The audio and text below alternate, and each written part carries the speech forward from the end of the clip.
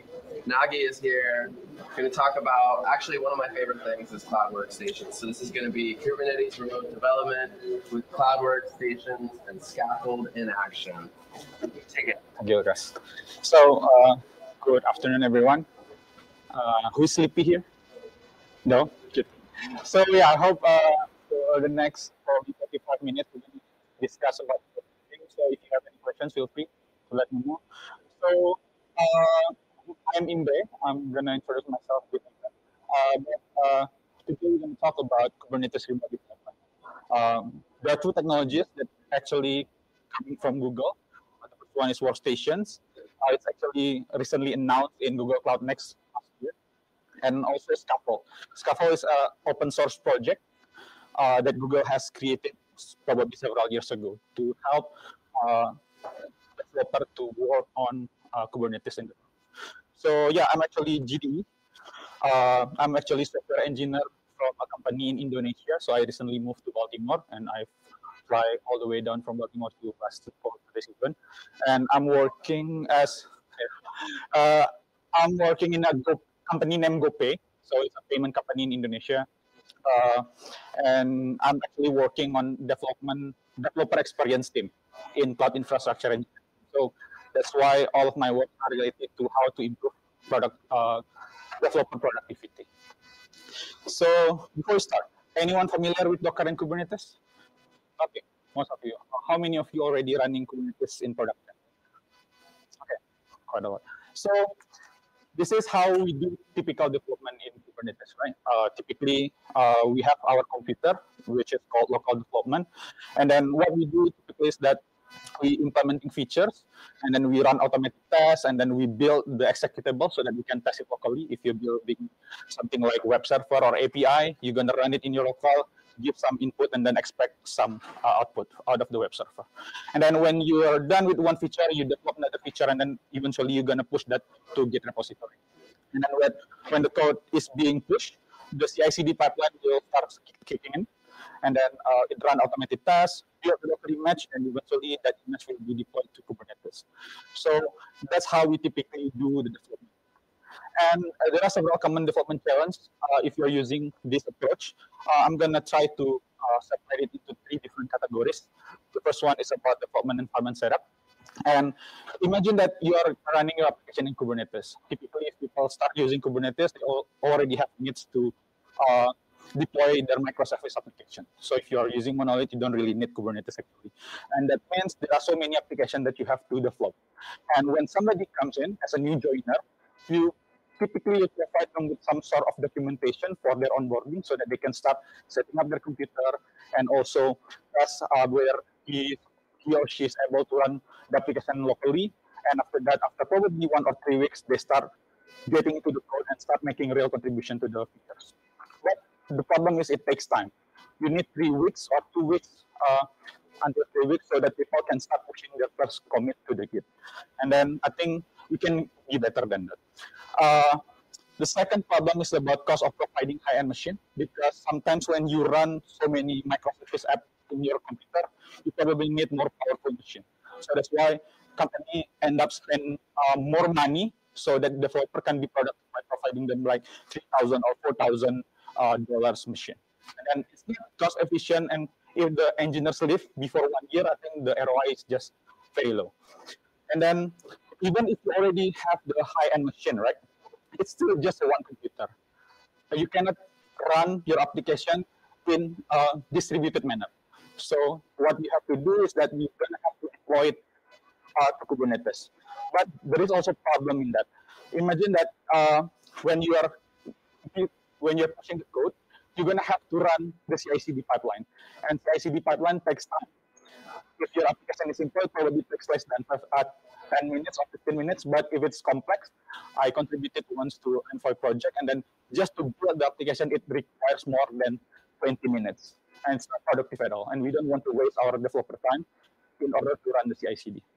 So that means that we also get feedback slow, very slow. And if you talk about developer productivity as well, right? Imagine like you're working in a company, you have your computer, but your database that you need to use is resided in private network in the cloud. And in order to connect to that machine, you have to provide the developer with some sort of VPN so that they can connect securely. And there are a lot of things to be managed in that case. And it's not productive because you have to spend more time to do maintenance, operation, and that kind of thing instead of building features. And the last thing is a bit anecdotal. So it's related to security. What if your computer gets stolen? What if your code, all of the company source repository are in your local machine, and somebody get access to that, and then you basically have a code breach. And then we don't want to have this kind of situation. So that's why Google recently announced Cloud Workstation. So if any of you already do development on the cloud, so the experience is pretty much the same. So what Cloud Workstation is, that it's just a VM in the Google Cloud. Workspace? I think some kind of thing, yeah, pretty much. Okay, I forget.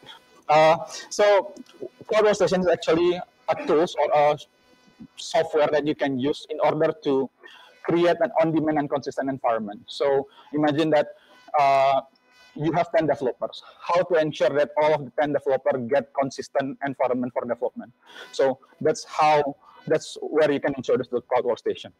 And because most of us developers are familiar with IDE like VS Code. In VS Code, you typically have extensions. You can install Go extensions or probably Rust and many things. The workstation also comes with that.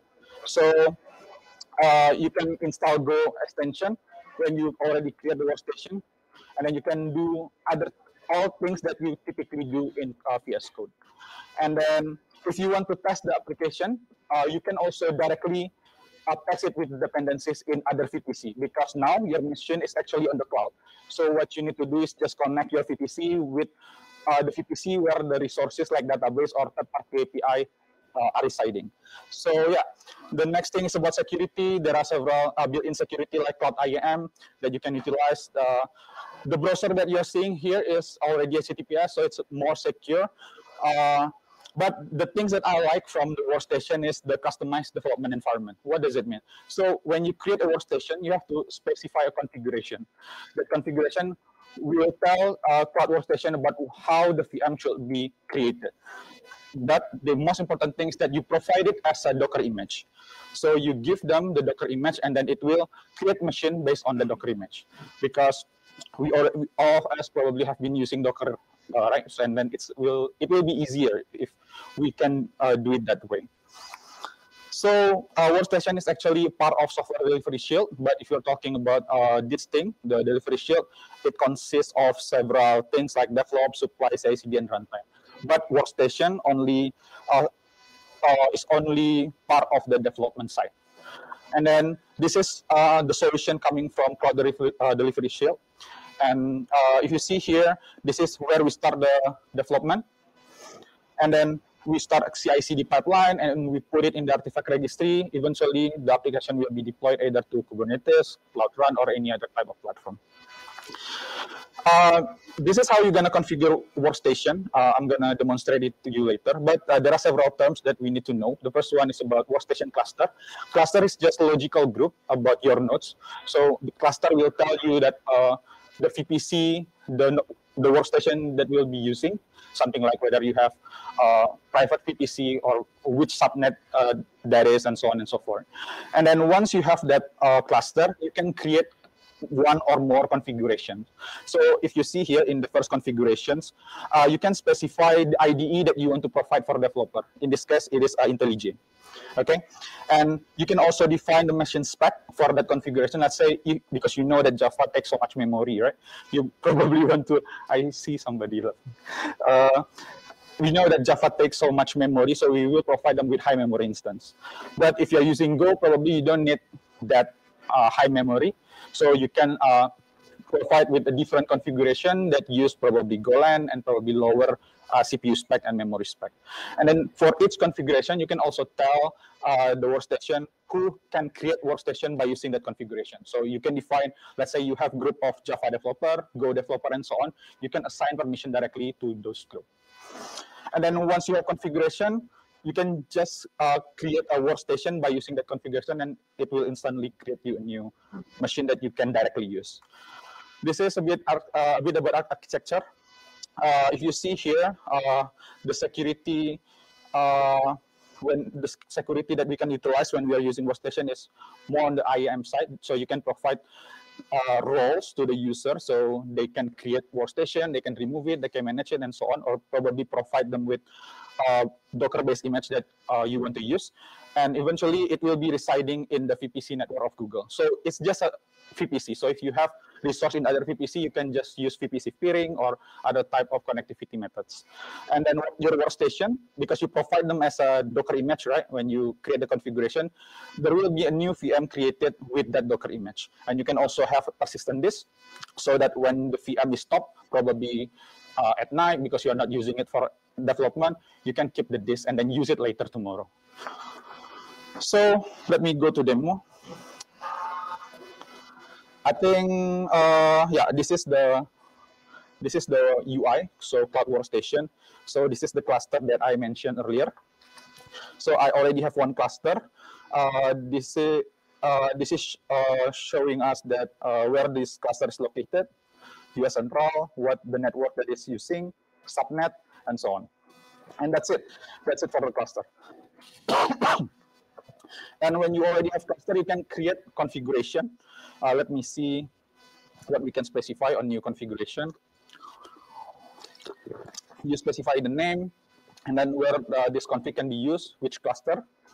And then you can also define several things about how to save the cost. So if you want to have lower cost, probably the startup of the machine will take a bit longer. You can also define the pool size. And after that, wait, let me just one. And after that, you can define which machine that you can use. There are several options. You can choose whether you want to have higher memory or low memory. Just FYI, if you use the smallest type instance now, the cost per month for a developer, assuming that you work 8 hours a day, it will be around $40 per month for one developer. So you have to book it for the whole month, or is it per hour? Per hour. But if you're using consistently 8 hours a day for, let's say, 20 days in a month, right, it will cost you around $14 bucks. One thing about that, we're currently in the preview period. That's right. So I think currently the only costs you're incurring are the cost of the VM That's storage. right. But there will be like a control plane cost that will eventually come when they make this product GA. And so I don't think we know really. Yeah, I think the price is not there yet. That's all. They haven't announced what the control plane cost is. So there is a persistent monthly cost to have a cluster. And then there's a per second cost for using a workstation. Exactly. We don't quite know.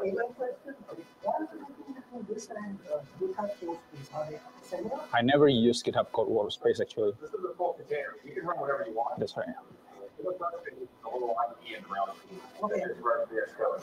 say GitHub Code Spaces might be more analogous to the Cloud Shell, which is like it's just a shell in the browser. You don't have any real control over it. This is like Cloud Shell and so you can control which region, which VM, exactly what runs in the operating system. It is that. That's exactly that. Exactly. And it's running some Linux, right? Yeah, it actually depends on the image that you're using, but I believe they have support for Linux, but I'm not sure about Windows. But I think they have support for Windows. I need to check the documentation. So I have a follow-up question. Yes, please. When you want to do this, right? So why would I do it? Because it's free. You want to do I'm sorry, what's the question? You didn't get it. Google or the one you get, you don't have as much control. Oh, I'm not familiar. Good part. Oh, okay. It's worth looking at. Yeah. I think part of what Google, you know, obviously it hooks up again. And we do all our training on this part. You don't have to have anything everything automatically for you. And does the job. You know, I just go. One thing that's mentioned in BPC is running your service controls, your security, your development board to cut off the top line. We want all our development for all engineers having to protect the environment. Okay, that's it. Yeah, I think really all the customization that you have to this that makes it different from these other solutions. You can control them. Inside reachable Okay, so let me continue the demo first. Yeah, this is the machine path. You can probably define several config for cost saving as well. And then there are several advanced configuration. You can also do encryption if you have some sort of requirement for your system, because probably some highly regulated company has that kind of thing. So you can specify encryption, and also you can provide your custom encryption key as well. And then after we complete this, I think this is something that I like.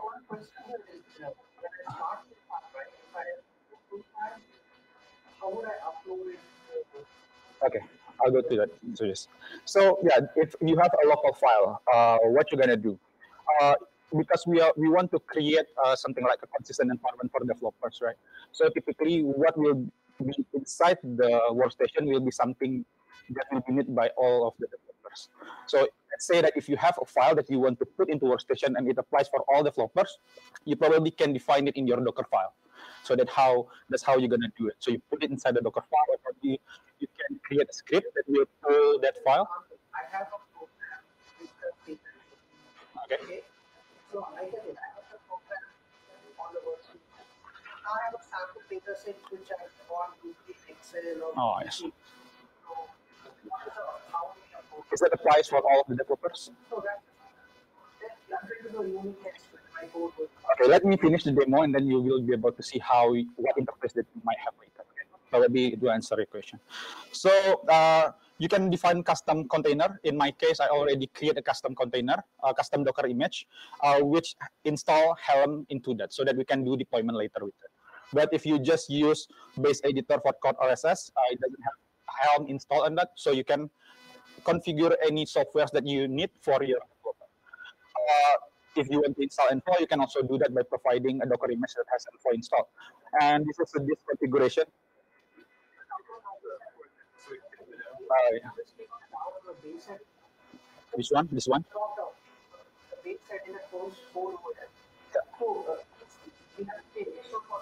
No.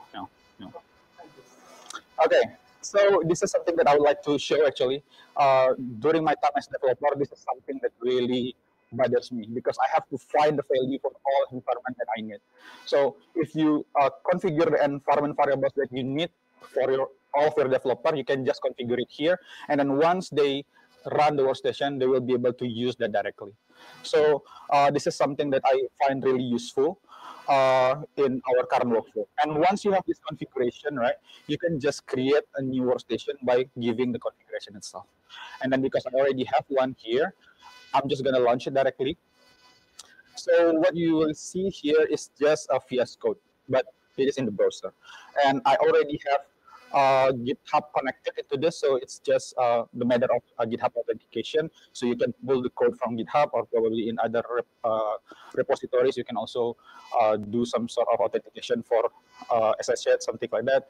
And then you can have extensions like what I mentioned earlier. You can install Go extension and any type of extensions that you typically use locally. And then once you have this, once you have your code, let me open the code. It's pretty much the things that you get. This is the code that I already pulled, and then I also have terminal. So the question is, if I have file that I want to upload to this machine, what should I do? I just probably can pull it by using gcloud command and then put it inside the VM, if it's just specific for my case. But if the test data that you mentioned earlier is valid for all developer probably need it, you probably will create a script so that the data will be pulled when the workstation is created. So that's kind of automation that you can do. This is about workstation. This is pretty much, I'll go back to the slide. We'll continue later with Skaffold. But even after we use workstation, right, there are several problems that is not solved yet. Even when you're using workstation, you don't have similar environment like what you have in production. You are not running your application in Kubernetes yet because you just have one VM and still it's a single machine. And then it's still hard to get feedback about changes, and CI/CD still takes time because when you do development from from workstation, you're gonna have to push and then wait until CI/CD is completed. And then what we can do, how we can improve this. So instead of doing testing and debugging from local development, why don't we shift the way of work into deploying directly to Kubernetes from our local? We can skip deployment by using CI/CD until we are ready, that our code is actually tested and it works as expected. So when we developing features and we run automated tests, and then we probably want to run application directly on workstation. The cycle is pretty much similar, but the differences is just this part, run and debug application in Kubernetes. How to do it in naive way? You can create a script, deploy local SH, you build the Docker image, Docker build, you push it to some sort of registry like GCR or probably Docker Hub. And then once you're done with it, you probably want to deploy your application. You run kubectl apply, -f, and the manifest YAML. And then once you're done, the application is deployed, you want to test it from local. So you do kubectl port forward, and then you have a port in your local so that you can just directly test it. But what if you want to check the log? You run kubectl logs, and then the log will be streamed into your local computer. This is the naive approach. But there are a lot of things that you have to do every time you do it. And there are problems remain for this approach. There are a lot of ways and end up in your, probably in cloud or probably in your machine and so on. Let's take example like Docker build. When you do code modification, Docker will create a new layer of image, right? And then that image will end up consuming your resource, your disk. And that's something that we don't want. If you're using something like GCR, probably the cost of GCR will keep increasing if you're not maintaining that, if you're not doing a frequent cleanup. And if you do development directly to Kubernetes, when you deploy your application, you probably forget to clean it up. It's okay if your developer is just 1 or 2 people, but what if your developer is 100? What if the 100 developers forget to remove that unused deployment? What happened? You end up having high costs because no one wants to really remove that because they are not sure whether it's important or not. So that's something that we want to solve by introducing Skaffold. So Skaffold is actually a tool that help you to optimize source to Kubernetes development. What does it mean? You have Skaffold in your machine, and then when you run Skaffold, Skaffold will do something like file checking to check whether there are any changes or not. And if there are any changes detected, it will run the entire pipeline to deploy your application. Once it is done, it will clean up everything. So you don't need to worry about whether you have some leftover that you forgot to clean up and that kind of thing. And then you have seen the script that I showed earlier. It's about... One question, is Skaffold a part of Google Cloud or is it some open source? It's open source, but it's originally coming from Google. So Skaffold is also the technology that is used for Google Cloud deploy. So for the continuous feedback, right, once you run Skaffold and then the application is deployed, Skaffold will actually pour forward the pod into your local machine and then also stream the log directly. So you don't need to run more commands in order to check the log, doing call from your local and that kind of thing. So the interesting part is about enables live debugging. So some of you probably have experience configuring live debugging for container running in Kubernetes or something like that. And Skaffold also can help you do that if you have proper configuration. But I'm not going to demonstrate it today because I think there are a lot of things in documentation. I think it's better for you to check that out. And then if we are working with Skaffold, there will be manifest YAML that we need to prepare. We're going to go into that later. But Skaffold is actually a lightweight client just running on the client side. So there is nothing that you have to install in your Kubernetes cluster. It's just on your machine. In our case, it's in workstation node that we created. It has support for multiple build and deployment tools like Git, Buildpack, Docker, Helm, Customize, and so on. And the most important thing is that it has IDE integration as an extension for VS Code and IntelliJ. So the name is Cloud Code. So how does it work? Like I mentioned, it has file synchronizer that will detect changes. But if you don't want to have deployment every time you press Command S to save the file, you can also change it to on-demand basis. So once you deploy it, it will build the artifact, run the test against the artifact, tag it automatically for you, and then because during the development you specify what manifest that you want to use for deployment, right? It will also use that manifest, render it, and then deploy it to the Kubernetes cluster. And once it is deployed, it will tell the log forward, and when you are done, it will be cleaned up. So that's how we can remove a leftover from the clusters and probably in our computer. Because if you end up running Docker build every time you test, right, you will consume more disk space on your computer. And when the problem comes, you actually forget. Yeah, please. Yeah, I know you discussed a lot of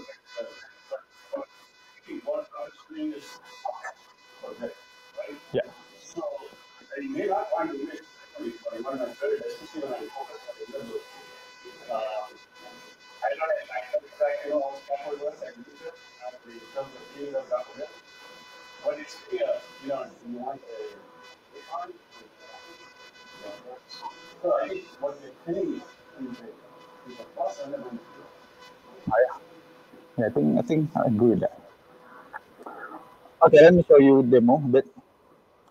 So this is the demo. So let's go with the Skaffold YAML first. So I actually have a file that I use for Cloud Run Hackathon, I think last month. So there are a lot of files, but that's not something that I would like to demonstrate. So I have a Skaffold YAML. This is the config file that you're going to use in order to tell Skaffold. Let me go to the file. So you can define several profiles that you want to use. You can use something like development, staging, and production. And then in my case, I just have two profiles. The first one is Helm profile, and the second one is Kubernetes.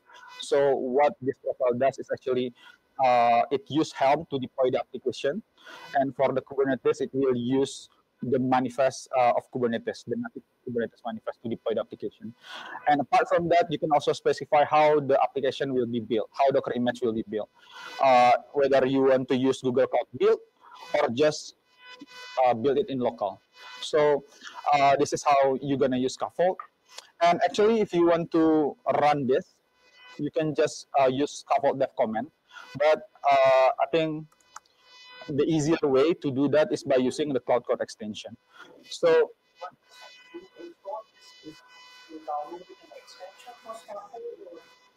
when you are using a base image provided by Google Cloud, Skaffold is already installed on that. So, okay, yeah, so let me go to this a bit. I have a deployment folder where I provide several ways of deploying this application. Because in this profile, I'm using Helm, right? I'm using Helm. I need to provide the chart path. Chart path is here, actually. This is the chart that we're going to use. There is some sort of value, and then there is a templates for deployment. And then if I don't want to use Helm, let's say I want to use Kubernetes manifest directly, I can also do that. Actually, this manifest is generated from the Helm chart, so it's actually the same. But in this case, I'm using native way in order to deploy application. But you can configure that in Skaffold. You can provide whether you want to use Helm and kubectl manifest and what manifest that you want to deploy, what image that, what chart that you want to use, whether it's in your local or whether it's running on, it's stored in cloud, something like that, remote repository, that kind of thing. You can also define the namespace. So pretty much all of the configuration that you can have in Helm CLI, it is provided here as well. So no, it's not. We're not doing anything with Terraform. We are just deploying the application, so we don't need any Terraforms. But if you go back and check, there are different targets. Oh, this one you mean? Yeah, this is something different. So what exactly does the tank do? Oh yeah. So this Terraform is actually, I use it to deploy the application to Compute Engine. So for this talk, it's not actually relevant. Yeah. And does it get added by default because you didn't do that? Which one? No, no, no. All of the code that I wrote here is just by myself. It's not automatically generated when you're using Skaffold. Go back to the monthly file that we're showing. Yep. There was a target for Helm, but there was no target for Helm. Yeah, that's right. Because we are deploying an application, right? We are not creating infrastructure. Yeah. So I understand that part, but the management will generate as a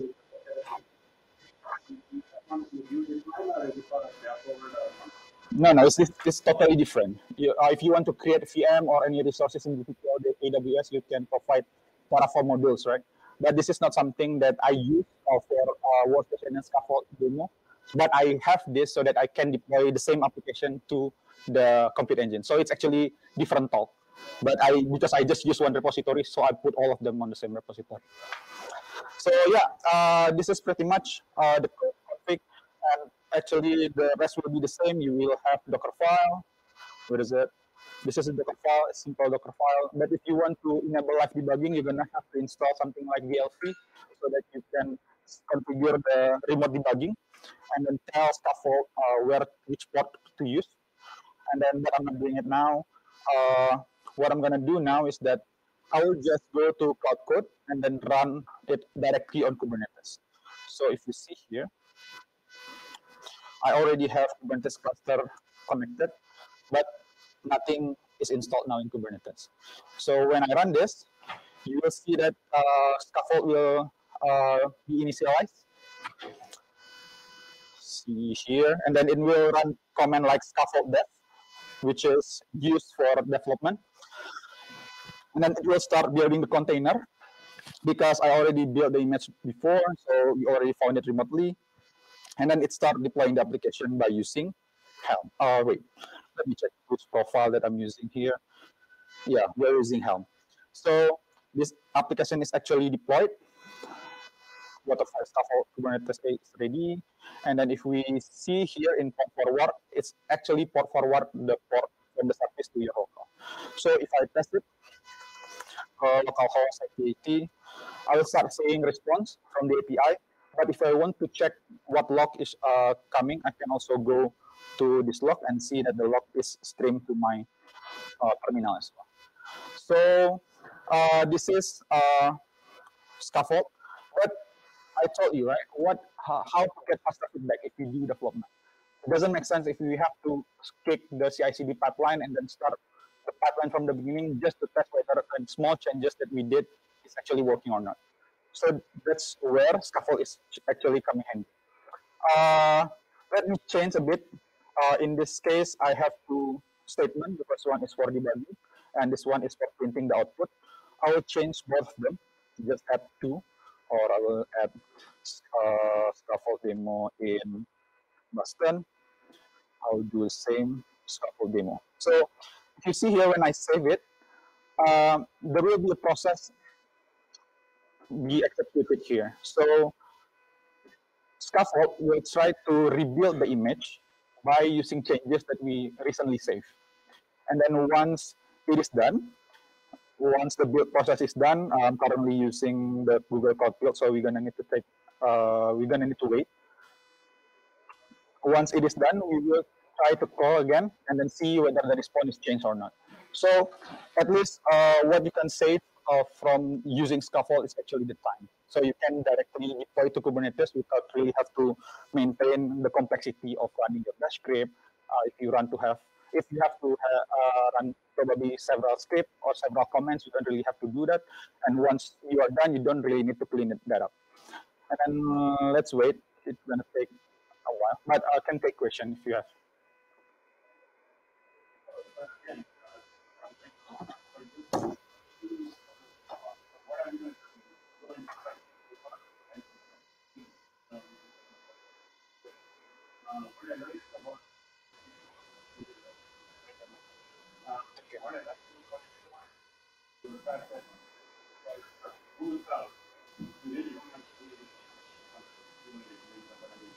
Yeah.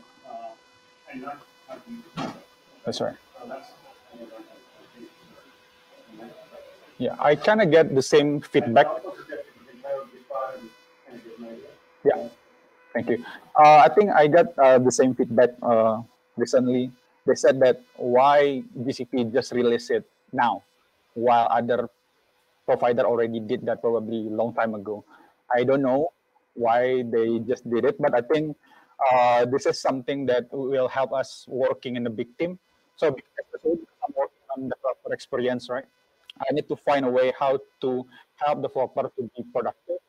And because we already in GCP, so that's why we try to see whether this technology might fit our use cases or not. So we kind of play around with it and try to think what needs to be added on top of this.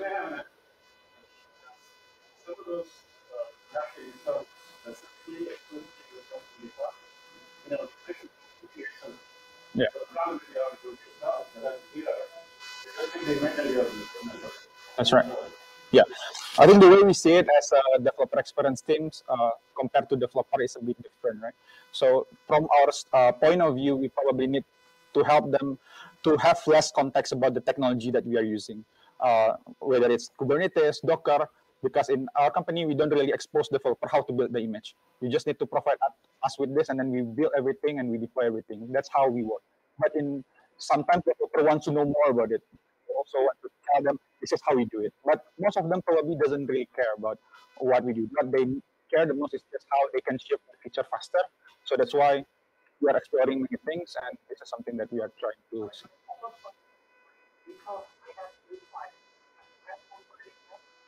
I believe so, but I haven't installed it yet because it's You, there isn't a Copilot plugin for Code OSS, yeah. but if you use any of the commercial ones like the PyCharm or Golang, they have GitHub Copilot for that. I see. So using the native open source in-browser editor, no Copilot, and any of the supported proprietary ones. I see. And the other thing would be, like, maybe I hope I didn't get it wrong. When you had the option there, right? You had Python and you had a couple of those types. You don't have to pay extra for that, right? Correct. So Okay. that's included in the So what is in that container image is a daemon that runs on the Python server. To connect to that, you still need a paper Python. So I have a Python professional because I'm a GDE, and I pay nothing to Google for that image, but my paid license of PyCharm is what I use to connect to the service. So if I don't have a Python license, I can't. You won't want to use the Python image. You'll use the Code OSS image with the free browser editor. And you could connect to VS Code. So one thing I don't know if you mentioned is like those workstations, they are SSH accessible. You can make it out a, what is it called? Agent or something? SSH agent. Able to SSH into it. And then you can use whatever, anything you want. So I use VS Code to run it on my local machine, connecting over SSH to the workstation. Yeah, it's pretty much the same if you have a VM running and then you directly do remote development, remote code, if I'm not mistaken, the term for the VS Code. But yeah, so let's try call again. So looks like if you see it's a big changes. Previously we have check done and now have check done with empty white space. Why? It's because probably I pressed Control S before I start before I so that's why it directly deployed these changes. But I think oh no. It's a C here. It's a C. It's here now. So the changes is actually already reflected after you run the scaffold again, after the scaffold run. Question is in the Azure, right? You can use the studio from the code space, debug on the so instead of your code. That's right. In the game. Can I do that same thing here? Yeah, absolutely. You can do the similar thing, but I didn't have demonstration for that because in Go, right, because it's a compile language, it's kind of different with other language. You gonna have to set up something like the LV server so that tools like Skaffold know how to jump into breakpoint and stop it at a certain breakpoint, that kind of thing. So but you have to install at least DLC, because this is Go app, right? For Go, you have something like DLV, that you can use to run remote debugging, and then you add it to your Docker file, and then and then run it as a server on your application, and then it will somehow like forwarding the request to the application. So that's pretty much. So actually, Google Cloud also mentioned about it. This is how you're gonna specify the command. In this case, let me go here. I'm using entry point for just directly triggering my app. But if you want to use DLP for enabling remote debugging, you're gonna have to change the Docker file a bit. So you're gonna have to provide a Docker file for development, and after that, you specify the port here, probably 1, 2, 3, 4, and then you tell Skaffold which port that you're gonna use for remote debugging. I'm sorry. Enable for which one? The Skaffold? Oh, no, no, no.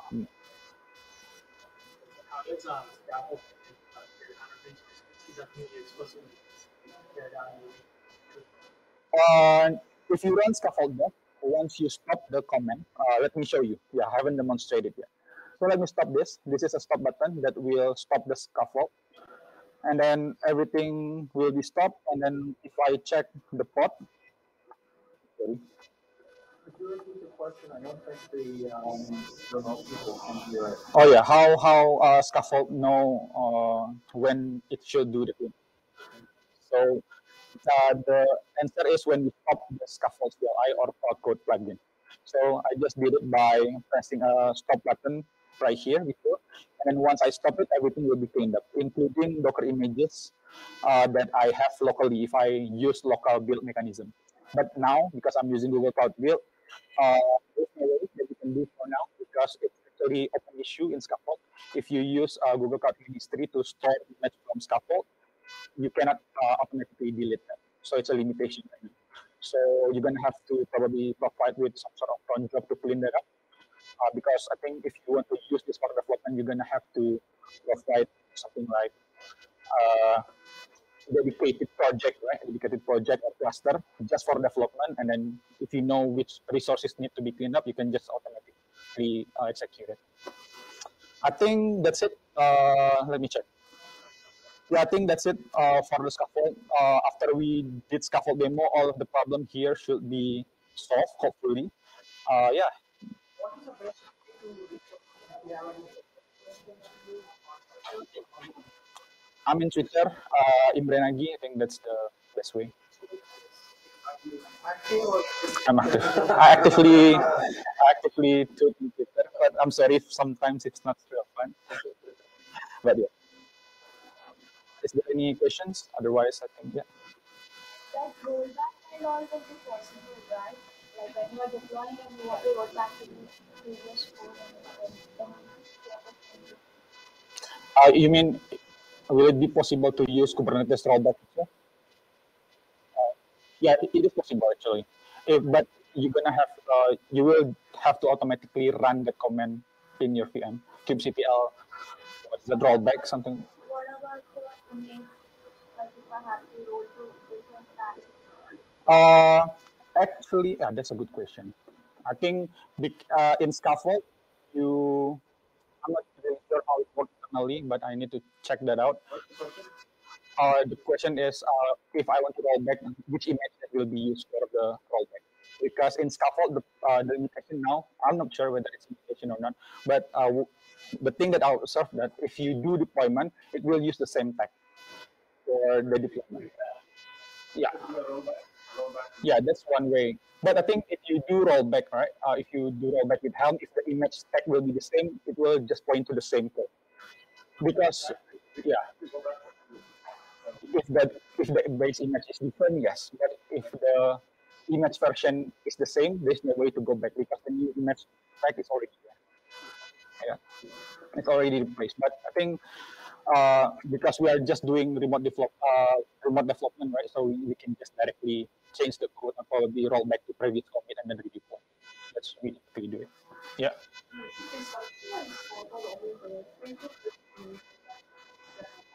In general, even I run Skaffold locally. But the things that I want to demonstrate is that you don't need your local computer anymore. in order to do remote deployment for Kubernetes, because you already have a workstation in the cloud and then Skaffold on that machine. So you just directly run Skaffold.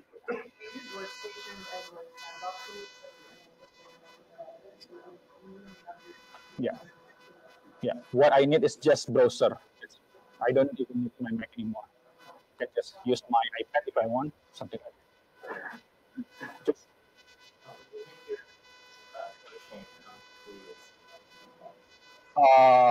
for my case, I think it's less than 3 minutes actually. But you mean for the rollout, right? Yeah, I mean, it's because I think the things that takes time is actually the image build. It, earlier is that by default, when you save, it rebuilds. Yeah. So it'll be instantaneous. If you want, you can have it wait until you rebuild. Then the time, the length that it takes to rebuild just depends on what you're doing and how. If I post a wait, it's still change or change with the local file system. What do you mean by wait? Tell it to wait. Well, let's say I don't want to read it. Okay, so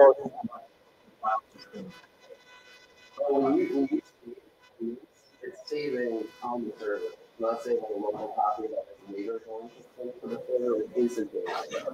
The process that would have to pick up on that thing and copy it. Yeah, the process of saving on the workstation, that the file on the workstation contains, there will be one. Yeah. So in that case, you should really rerun that and how long it. I think all he was saying it's yeah, I think 3 minutes. Sorry, 3 minutes for just building the image. But if you, what I mentioned earlier, if you don't want to redeploy every time you save, you can just disable this. So Skaffold will stop watching your changes. But what you have to do is just trigger it directly from the cloud code. So you have to press this button every time you want to do redeployment. Do we still have time? Okay.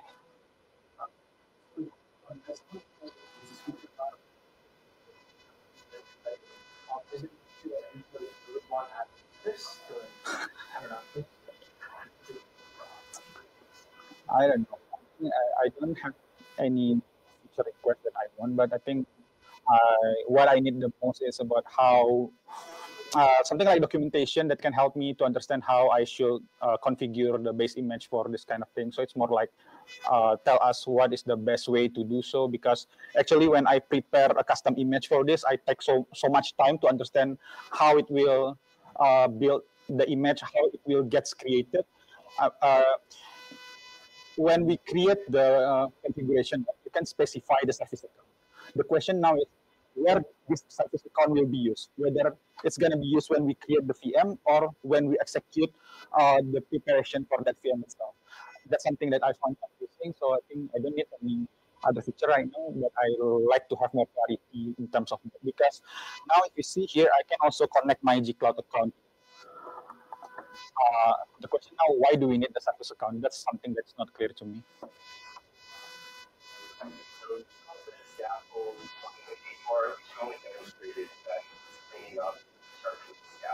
That's right. So you have like an intermediate people today right now make change to it. No, it will clean up once the scaffold is stopped. So if you run it 10 times, let's say if you did 10 modification after you start the scaffold, it will keep the image there, but when you stop it, everything will get cleaned up. Okay. Is there a way to force it to clean up? I'm not sure. Yeah. The scaffold demo, if you go to that file, I'm just curious, like, it's kind of It's actually using Kubernetes CRD format. right, so, but say that if it's a good Canadian state of like, I want to deploy these kinds of resources and then one service and all this kind of stuff. Like, is the scaffold demo referencing that somehow? Nope. Use reference that in your manifest YAML. So you mean something like CPU or memory, right? Yeah. So you specify it here because it's specific for your app. So Skaffold doesn't really have to know what is the resource required to deploy the application. You just need to know which manifest to be deployed. Yeah, that's exactly my question. And then can that manifest field, can that point to a different? Good question. I'm not sure. Yeah. Any more questions? Thank you so much. Thank you.